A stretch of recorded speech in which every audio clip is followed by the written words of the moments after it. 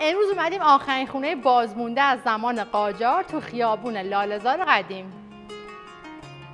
این خونه متعلق به امین‌السلطان صدر اعظم دوران ناصرالدین شاه، مظفرالدین شاه و محمدعلی شاه بوده که بعد از کشته شدن اون توسط آقای اتحاد خریداری میشه.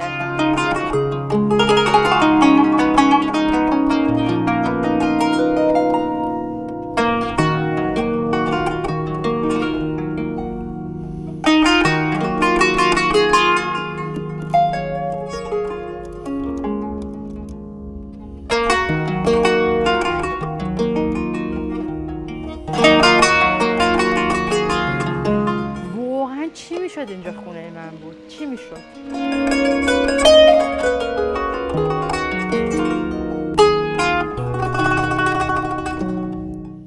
اینجا محل رفت آمد مهمونای خارجی و نشست جلسات سیاسی بوده که میگن ناصرالدین شاه هم یه سری از جلسات محرمانش رو اینجا برگزار میکرده.